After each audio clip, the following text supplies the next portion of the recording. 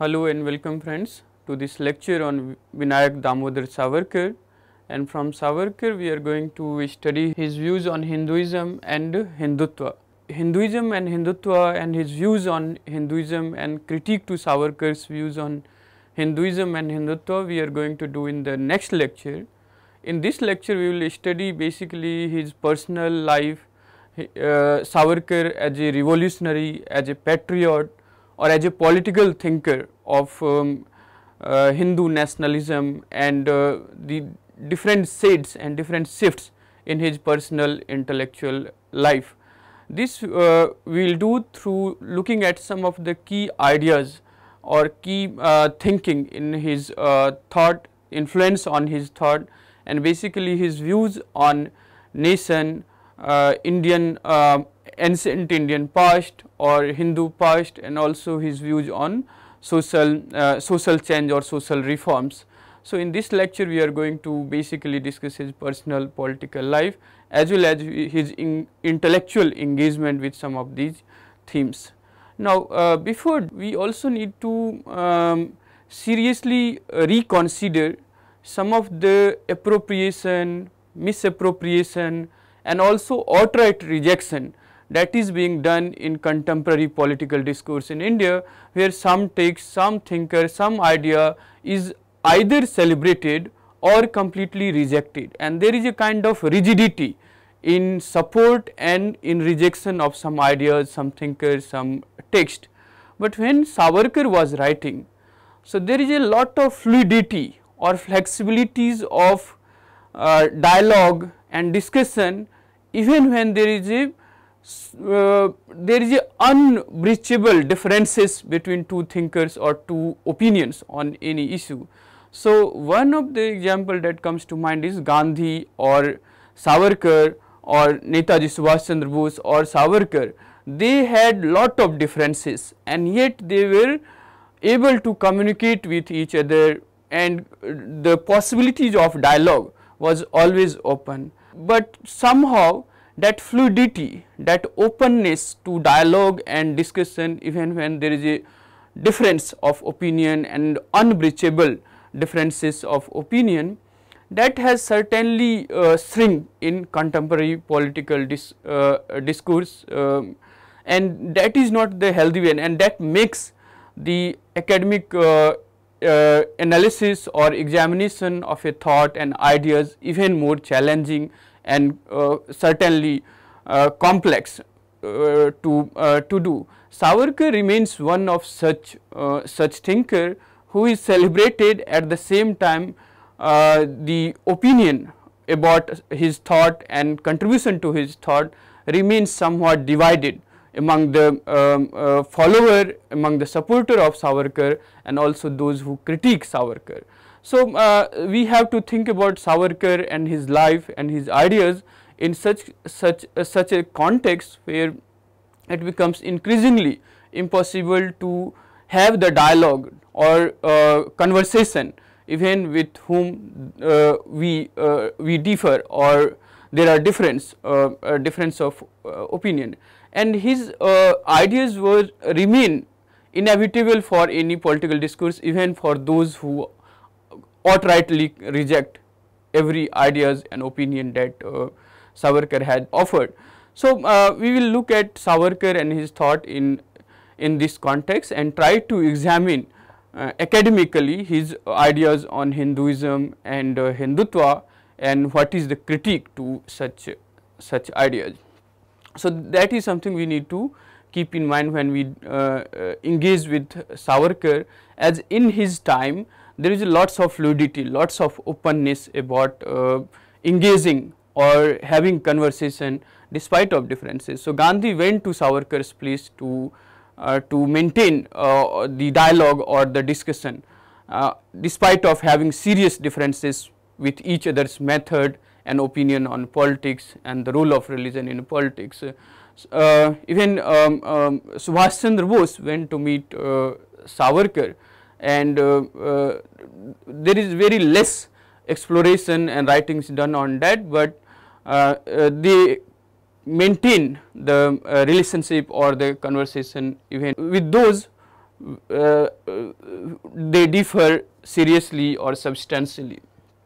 So, to think about Vinayak Damodar Savarkar and his ideas in such a context, we see a kind of shift or a kind of evolution of Savarkar as a revolutionary. So, first and foremost, Savarkar was a great revolutionary thinker, and he was deeply influenced by the nationalist ideals of Mazzini, Garibaldi and many other nationalists. So, in Vinayak Damodar Savarkar, we find him as a revolutionary patriot, political activist, and one of the most prominent intellectual and the founder of Hindu nationalism in modern India.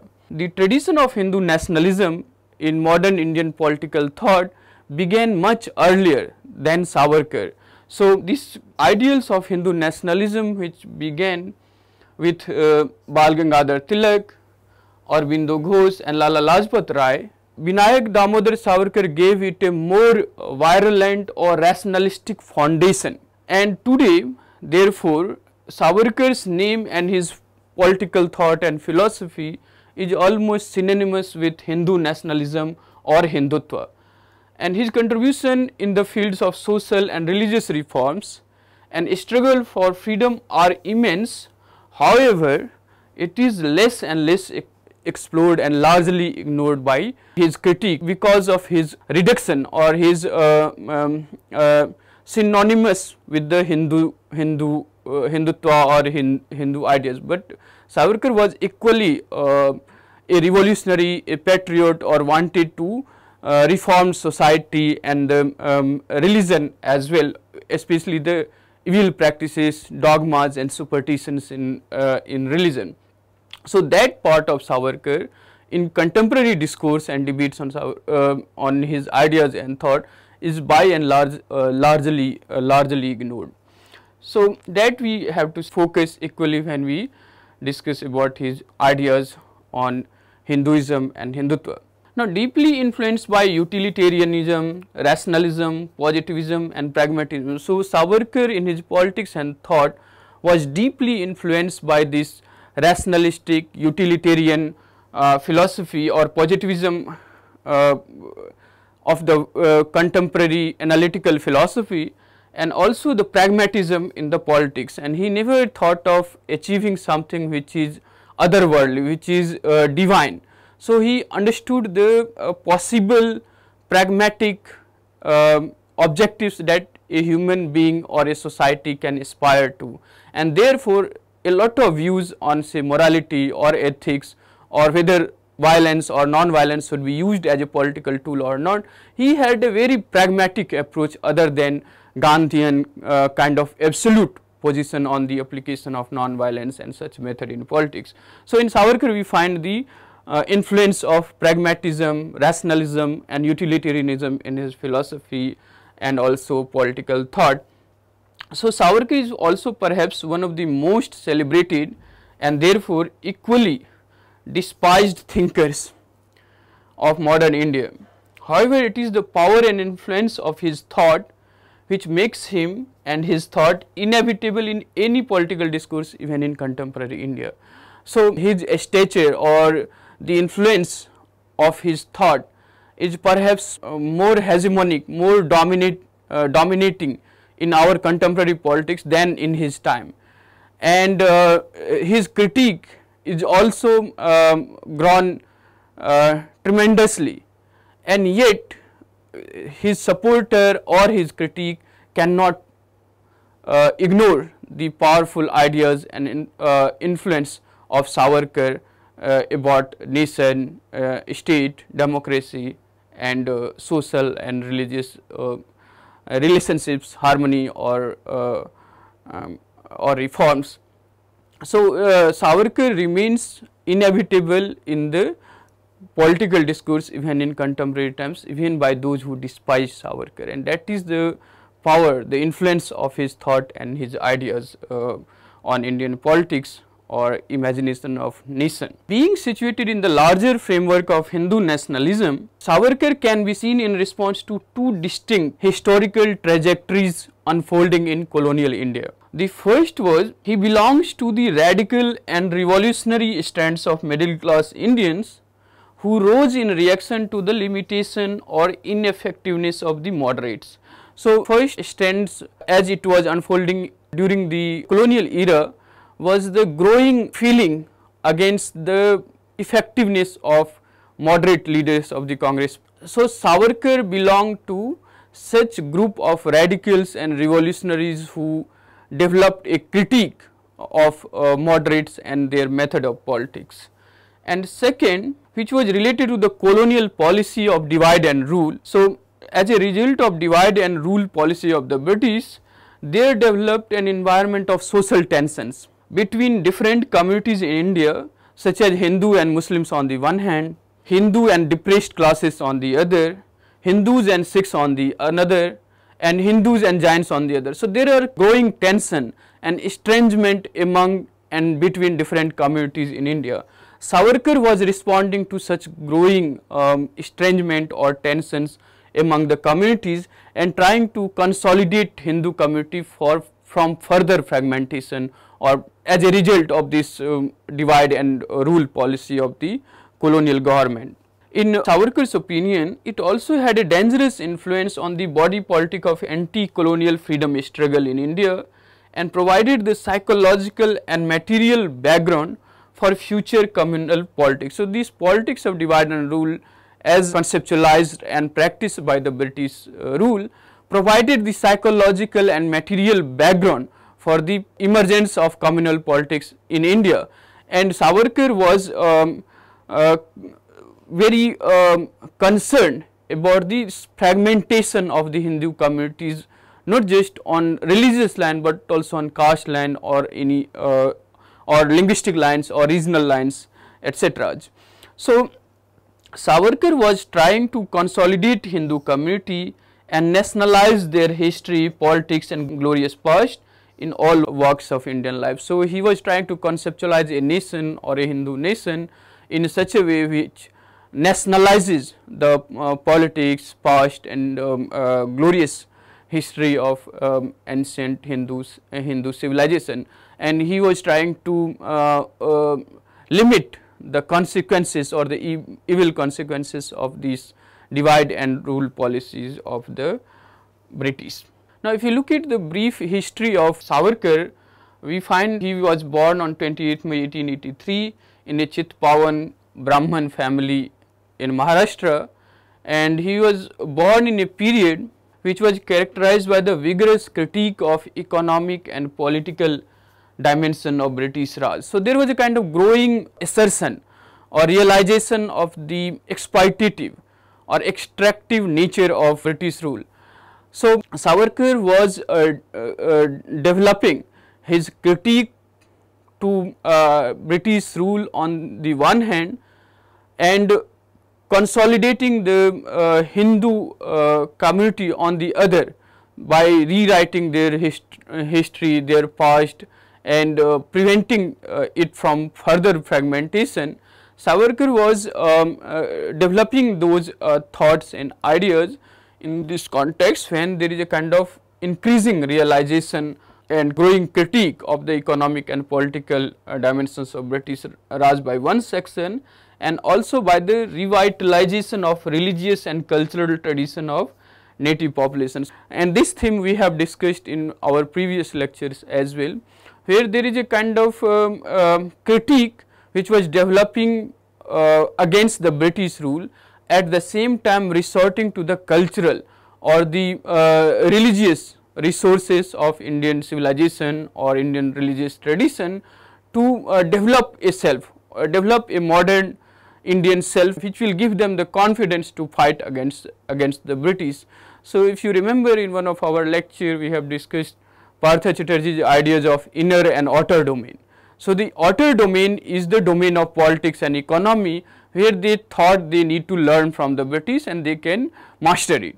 In the inner domain, that is the domain of religion or spirituality, they consider themselves superior and nothing to learn with the British.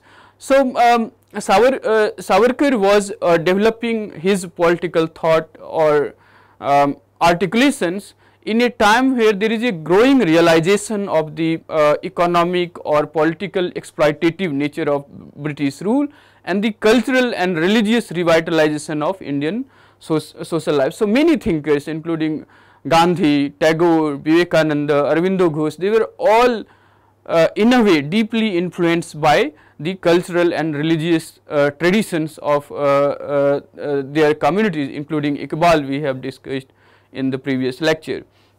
So, the influence of political as well as the cultural religious background on his thought needs to be taken seriously when we try to engage with his thought. This impact of the temporal, the period in which Savarkar was developing his thought is very evident from the early stage on his life, and he was disturbed by the news of communal rights and developed a deep admiration for the Hindu tradition and past, and he was anguished by the brutal repression of the British rule and considered it responsible for suppression and devaluation of the pious Hindu tradition, and he took a lifelong vow to fight the British and regarded as a young firebrand revolutionary by the colonial government. So, Savarkar from the early childhood developed a kind of and because of his elder brothers and also younger brothers were also revolutionary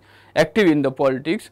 So, Savarkar developed a taste for politics from the very beginning. He was deeply disturbed by the growing communal tension and the communal rights, disharmony between Hindu and Muslims, and thought of conceptualizing Indian nationhood or Indian nation on the basis of Hindu religion, and he derived a lot of strength and inspiration from the ancient Hindu glorious past and tried to revive it to develop a Hindu nation or Hindu Rashtra in India. At the same time, he was also very critical of the brutal repression and suppression of the British rule. There are many instances of such expression. One was Chaplekar Bandhu was hanged by the British because they were involved in the assassination of Rand, and who is the colonial administrator who was supposed to look after the victims of the plague. Instead of that, he was celebrating and not paying attention to the needs and health and other requirements of the victims of the plague. So, this nationalistic patriotic feeling in Savarkar was there from the very beginning, and he developed it further when he went for higher education in England. So, after his primary education, he enrolled in this Ferguson College in Pune in 1902, and he was influenced by nationalist leaders who differed from the moderate politics within the Congress. And if you remember 1907, there was a divide not just between the moderates and the extremists within the Congress, but also the growing disenchantment between Hindu and the Muslims. So, Congress claimed itself secular, but in opposition to that there is a growing claim by the Muslim League as the representative of the Muslims of India. Similarly, Hindu Mahasabha and many other religious and the sectarian organizations were being formed. So, Savarkar enrolled in this Ferguson College in Pune in 1902, and he was influenced by the politics of Bal Gangadhar Tilak, Bipin Chandra Pal and Lala Lajpat Rai, and there he got engaged in many nationalist and the political activities in the college life. Although the college forbid any kind of political activities or anti-government protest and demonstration, Savarkar continued to organize the youth involved in the protest, organize the demonstration, and also invited Tilak, which greatly infuriated many administrators and as well as the teachers in the college. He organized there a patriotic society called Abhinav Bharat, which he continued to do and organize and reorganize even in England. So, this Abhinav Bharat he organized in the college among the friends, and through the medium of literary works began to revisit India's glorious past. And he was the one who recognized the role of such literature in the production of future revolution in India. So, there has to be a cultural resources on the basis of which one can imagine oneself, derive the strength and inspiration to fight the oppression and suppression of the British rule and create a new Hindu India, or revive the glorious past. And he remained committed to this ideal of producing literature or revolutionary literature and its role in the freedom struggle or in the freedom movement. So, this production of literature, despite of his political activities, his shift from a revolutionary patriotic to a founding father of the imagination of Hindu Rashtra or Hindutva, till the end of his life he continued to write literatures, and through that try to revive and articulate his thoughts on Hinduism and Hindutva. So, this he did till the end of his life. He also engaged in the public burning of foreign clothes in 1905, if you remember the partition of Bengal, which led to lot of criticism and protest in different parts of the country. Savarkar organized one such protest of burning foreign clothes, and he convinced Gangadhar Tilak to speak on that occasion, and this infuriated the principal of the college, and he was expelled from the college because of this political activities.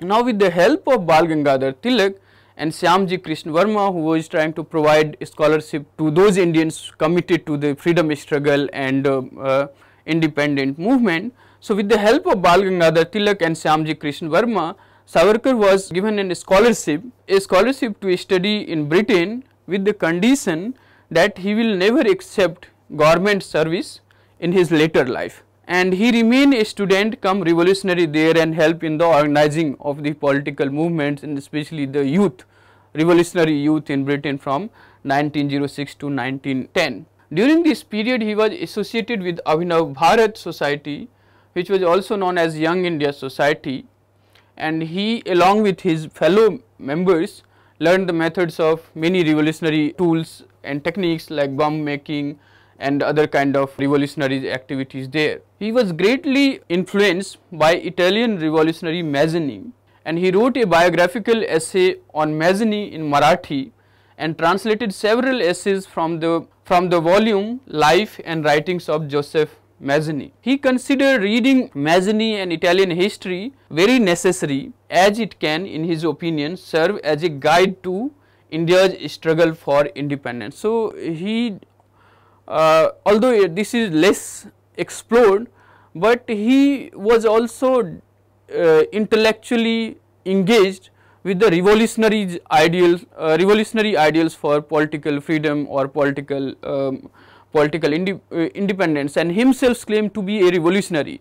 So, these ideas of revolution and revolutionary is very different for, say, instance, communist revolution or the revolution as conceptualized by Marx.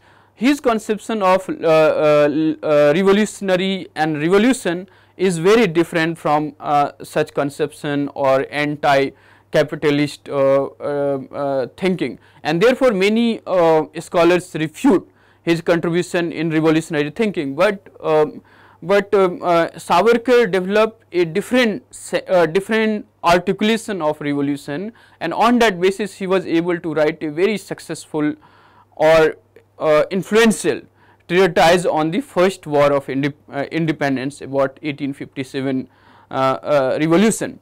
And there he was influenced by Mazzini, Garibaldi and many other Italian nationalist leaders, and he thought that the Italian history of nationalist movement can help as a guide for India in its struggle for freedom against the British. There he also wrote this text called the Indian War of Independence, which is published in 1909. This is the same year when Gandhi published his famous treatise Hindu Swaraj, and it is also interesting to note that Gandhi met Savarkar for the first time in England, and then after a long time when Savarkar returned from Andaman to Maharashtra, Gandhi again developed a conversation and personally visited his home to discuss about different methods and tools of freedom struggle. So, despite of their serious differences, that openness to have a conversation, to dialogue is something that is missing in our contemporary discourse on these thinkers and their ideals, which was there when they were articulating and expressing their differences. Now, in this text on the Indian War of Independence, Savarkar considers the War of Independence synonymously with revolution, and he criticized that neglecting the actual long-term revolutionary roots of 1857 struggle, emphasis in scholarly debates and discussion was given to the short-term accidental causes of this revolution. So, for the first time he argued on the 1857 rebellion as a first war of independence, and this was very influential and immediately banned by the British government. And this text was translated in many Indian languages as well as in European languages like Spanish, German, French, besides many others, and has provided a different perspective to the whole struggle of Indian movement, and enable a kind of confidence against fighting the British through revolutionary method, and not as Gandhian later developed non-violent movement in the form of satyagraha. Now, Savarkar's life in Britain came to an end when he was arrested in the accusation of being involved in the killing of an official of the India office and taken back to India for trial. So, Savarkar was developing his revolutionary ideals and as well as inspiring and involved in many revolutionary activities also when he was there in England. When he was transported to India, he escaped from the ship when it stopped at Marseille by swimming back to the shore of France.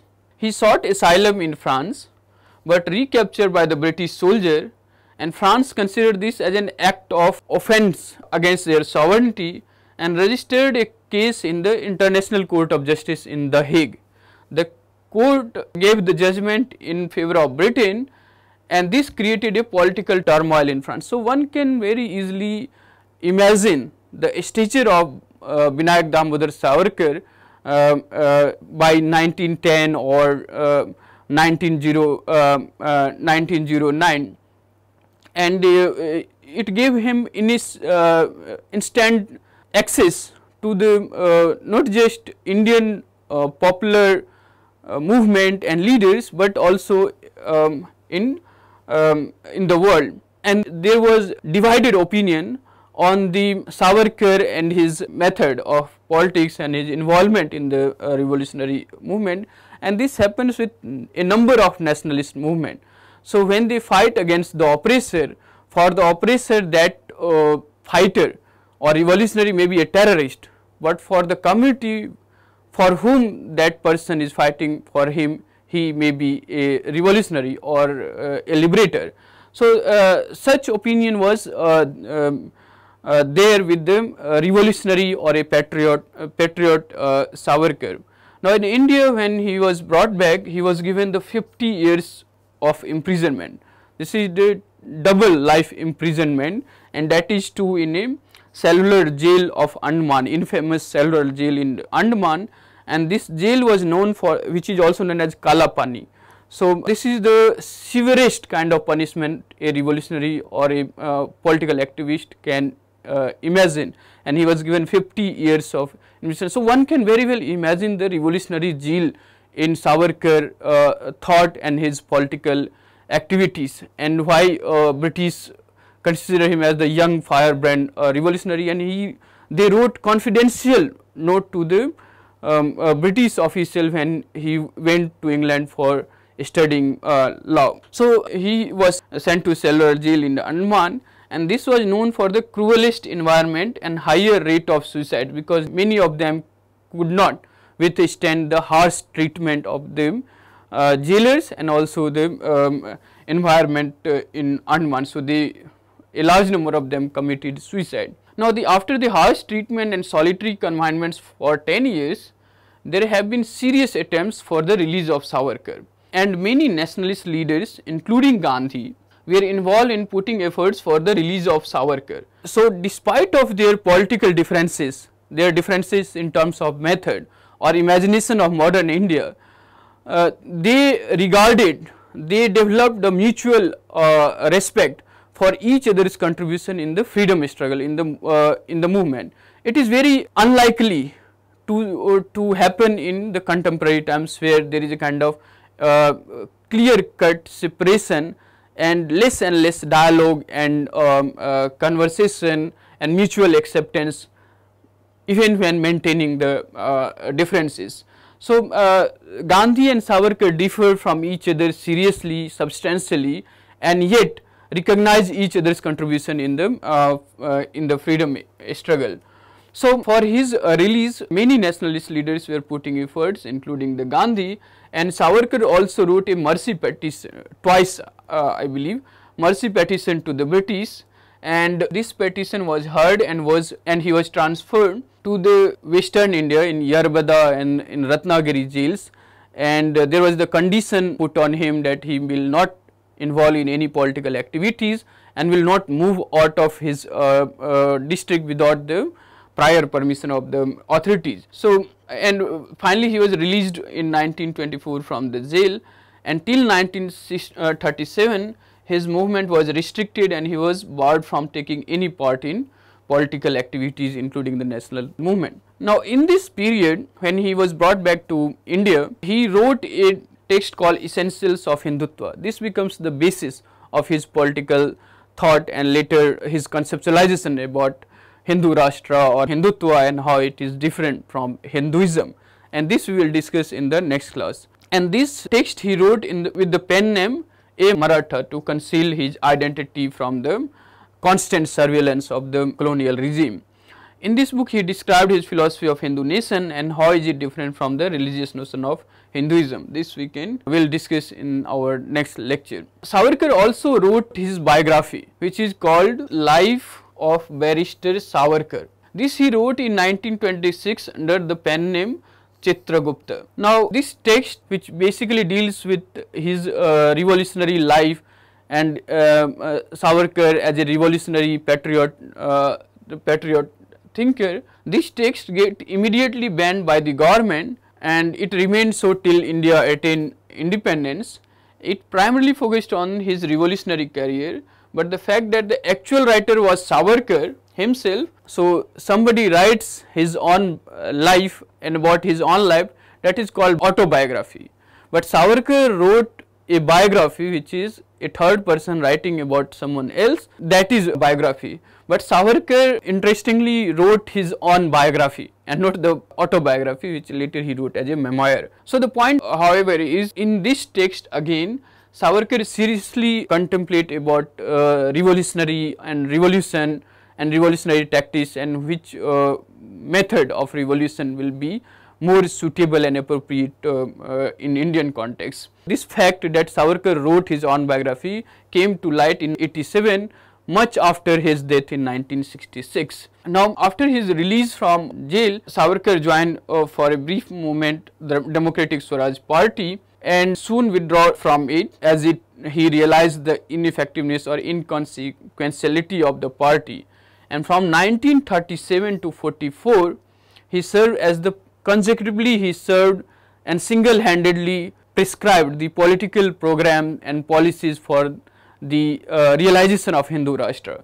So, from 1937 to 1944, he served as the president of All India Hindu Mahasabha, and using his own revolutionary ideas, he sought to give it a radical turn. So, from then on, Hindu Mahasabha began to play a more active, more dynamic and radical role in Indian politics. Later on, after the independence, Savarkar was convicted of assisting in the murder of Mahatma Gandhi or assassination of Mahatma Gandhi in 1948 by Nathuram Godse. He was a Hindu fundamentalist, member of right-wing Hindutva groups, and along with him he was trialed by the government of India. But due to lack of evidence, he was acquitted by the Supreme Court, and from then on he chose a life of relative solitariness, limiting himself to writing and giving occasional public speech, but he continued to write on the glorious Hindu past and envisioned a Hindu nation. And he wrote 6 glorious epochs of Hindu history just before his death in 1966.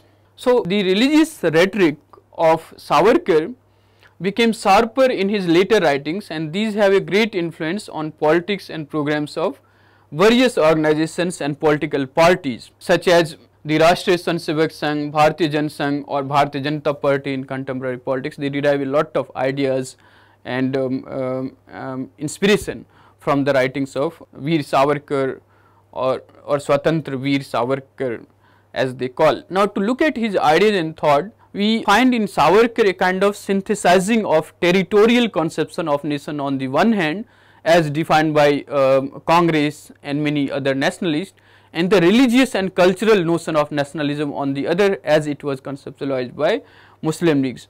Savarkar tried to combine or synthesize between this territorial conception of nation and the religious and the cultural conception of nation. So, while he believed in the common territory of Hindustan as the fatherland and the holy land, which is called Pitrabhumi or Punyabhumi, and more on this in the next lecture, he also stated that Hinduism not a single religion but an integration of all religious creeds, which includes Buddhism, Jainism therefore, natives to the land of Hindustan, which is also called Sindhustan. Sindhu, that is the name of the river, and on that the name came Hindustan. S is pronounced as H in Persian, and therefore those who are living in that land, depending upon their different religions and linguistic and other differences, they are all Hindus. So, his definition of Hindu is very different from a religious and a kind of narrow fundamentalist conception of Hindu and Hinduism. So, therefore, he included Buddhism, Jainism within the Hindu fold because they consider India both as a Pitrabhumi or Punyabhumi, and he declined such a status to some religion because for them the holy land is not in India. So, for Savarkar, Hinduism is not a single religion but an integration of all religious creeds native to the land of Hindustan and share the common heritage of Hindu culture and blood. So, there is a kind of racial conception of Hindu and Hindutva also. So, he did not reject but modified the territorial conception of nationhood and stated that although territorial unity matters, it is the elements of religion, culture, race and historical affinity that contribute more in the formation of nation. So, his basic contribution to the literature of Hindu nationalism lies in his idea of Hinduism and Hindutva, which we will elaborately discuss in the next lecture, and here the discussion will be limited to his conception of history and other significant contribution to social thought. Savarkar was in favor of the ideal of Hindustan for the Hindus. Occupation of this land by the non-Hindu race was considered as an act of aggression. This, in his views, the right of the non-Hindus of living in Hindustan depended on their acceptance of Hindu dominance. So, Hinduization of national life or polity. This indicates the ideology of cultural chauvinism, yet Savarkar did not totally negate the right of minorities to coexist, although made it conditional. So, this we can discuss further in the next lecture, but in his conceptualization of Hindu Rashtra or Hindu nation, he did not negate completely the right of minorities. He made it conditional to their acceptance of this land as a Hindu nation. Now, in his conception of modern state and democracy also we find he wanted all citizens to be treated equally in accordance with their individual merit or worth without any consideration to their cultural and religious differences. So, this is kind of, as we were discussing about the fluidity of the circulation of ideas. So, despite of his religious, chauvinism will not be a correct word, but a kind of religious conception of nation or nationhood, his conception of a state is more or less modern and republic. So, and therefore, he was against the British rule and wanted the authority or the power to rule over India in the hands of Indians themselves. So, in his conception of modern state and democracy, he did not want citizens to be treated differently on the basis of their religious or cultural differences, but on the basis of their individual merit and worth. And he also therefore then opposed any kind of preferential treatment given to minorities as it was being advocated by the Congress and the Gandhi. Although he was in favor of subordination of Muslims, Savarkar, particularly in the later part of his life, did not question the British rule, and that is a kind of radical shift in his approach to the politics, precisely because of the pragmatic historical circumstances, where on the one hand there is a Congress promoting or propagating the secular notion of politics, there is growing assertion of Muslim separatism by the Muslim leagues, the emergence of depressed classes and increasing fragmentation of Hindu community, and demands by the Sikh and many other religious communities make Savarkar to respond to colonial rule in a much more what he called responsive cooperation, and distance himself and his politics from the mass movement, and this is something which developed in later parts in Savarkar career. So, from a revolutionary patriot to a Hindu nationalist, Savarkar also developed a pro-British pragmatic approach in the later parts of life, and that remains a controversial side of Savarkar politics and activities.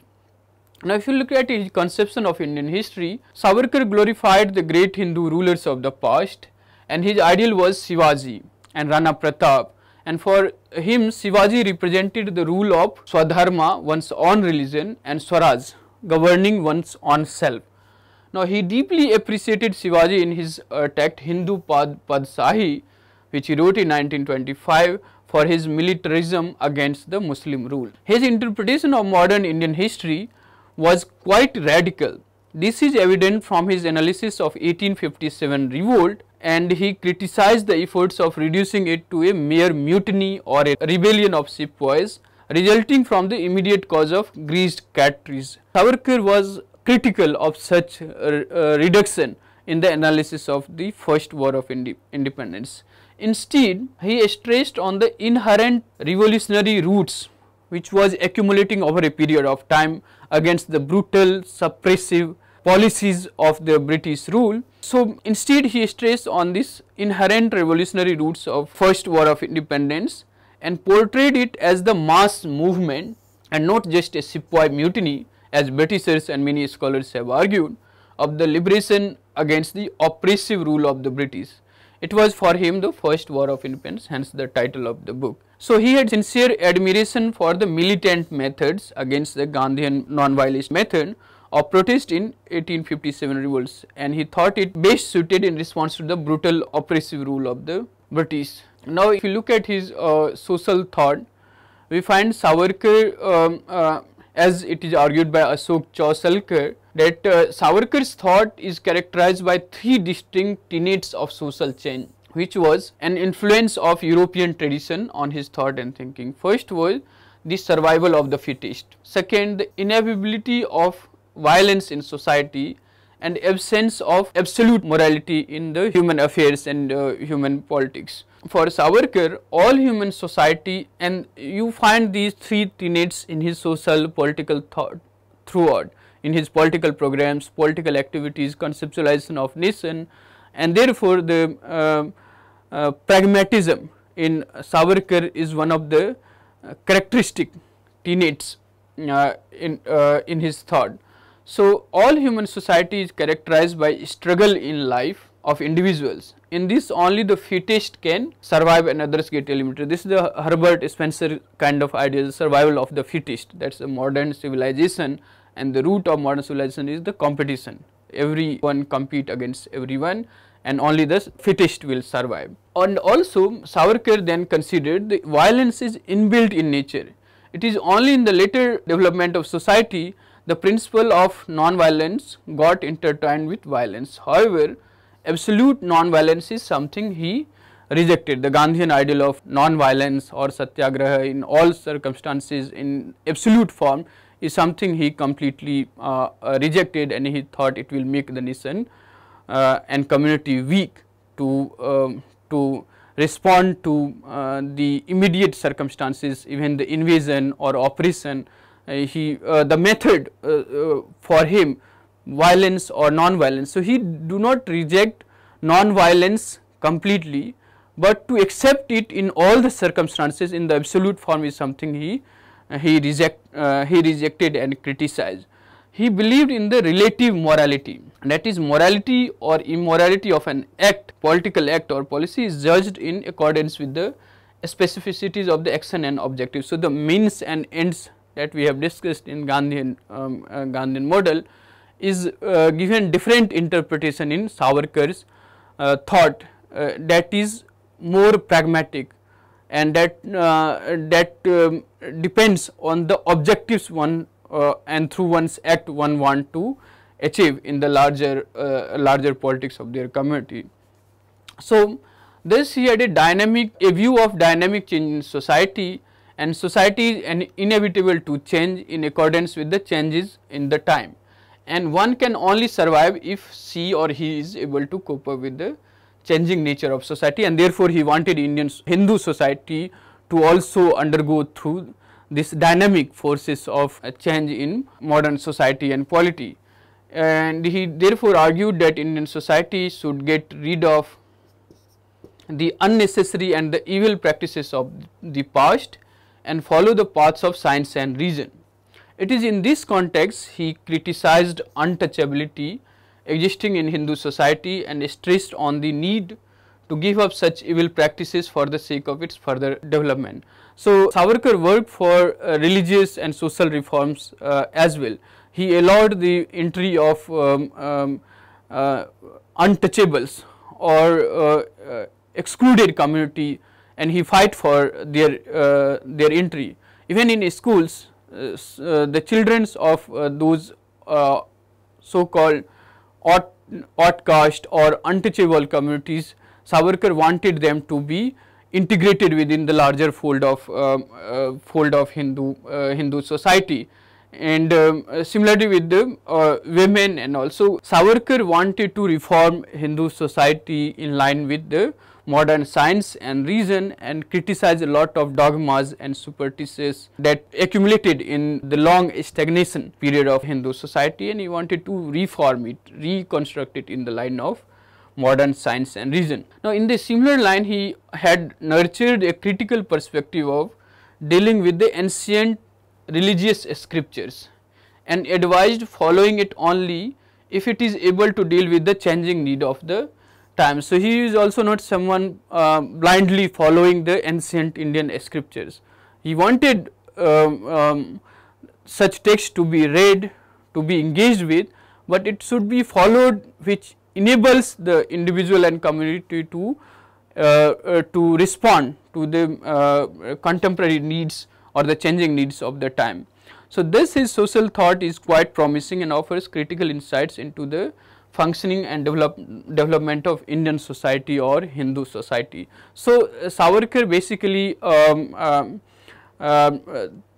had a far more visionaries or kind of futuristic approach in his thought when he think about reorganization or restructuring of Hindu society and Hindu Rashtra, and how it can be done or how it should be done. We see many political parties, organizations continue to derive their inspiration and strength from his writings, and that makes Savarkar inevitable in any political discourse in contemporary India. In the next class, we are going to discuss his views on Hinduism and Hindutva. The lecture I have given you can look at some of these readings like Savarkar and His Times by Dhananjay Keer, and also this text which we have done from long time for many thinkers, Sources of Indian Tradition, and also Political Thought in Modern India. And this article you can also read to understand his revolutionary ideals and conceptualization of revolution in Savarkar. So, thanks for listening and thanks for your patience. Thank you.